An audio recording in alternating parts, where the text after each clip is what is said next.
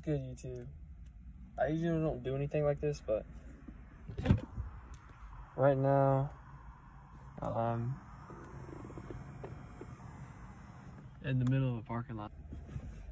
I don't know. I saw a YouTuber named Lex Little. He does these type of talks, but usually I stick to YouTube Shorts, TikToks, but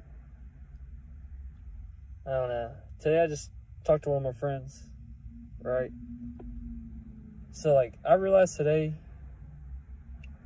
like lifting is like my actual passion. Like I genuinely love it.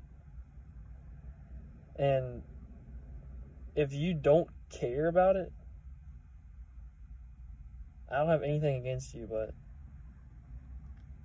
if you try to knock me off my pedestal that I've set for myself, because like I have a pedestal knowing that I'm going somewhere with it, but if you try to like knock me off and say I can't do it, I'm gonna prove you wrong. It's something I've really learned from, like, I said this plenty of times just now, but I genuinely love it. Just the idea of bettering myself every day.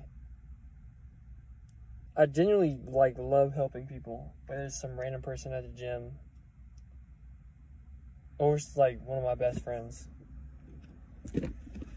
It's, like, I don't know. It's hard to explain. Like, I realized today it's, like, what I want to do.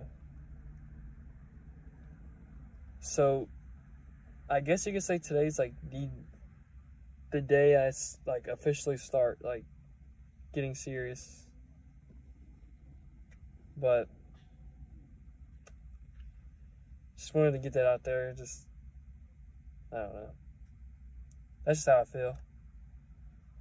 And if you feel like something like this for another hobby you have or something you want to do with the rest of your life, just do it.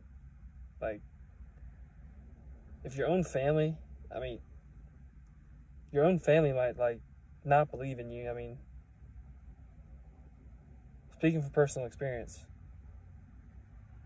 like, some of mine don't even, but I genuinely don't care what they think. You just gotta, I've learned you just gotta, like, zone it out. It's a weird way of saying it, but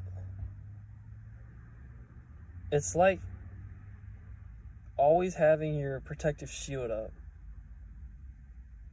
but finally taking it down and just realizing there's always going to be haters. There's always going to be people that don't believe in you. But, like, who really cares about that?